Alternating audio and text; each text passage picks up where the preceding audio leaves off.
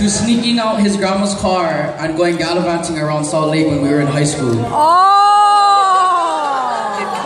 But the main thing I'll always love you for is all the things that you taught me. You basically taught me how to be a man when I didn't even know how to be one yet. That's not funny. But we're all grown now. Well, most of us. But it's time for us to start the rest of our lives. And even though I haven't known Pash for a very long time, I can tell that she's the best thing for my cousin. Because I've never seen my cousin so happy in his life. Aww. Ever.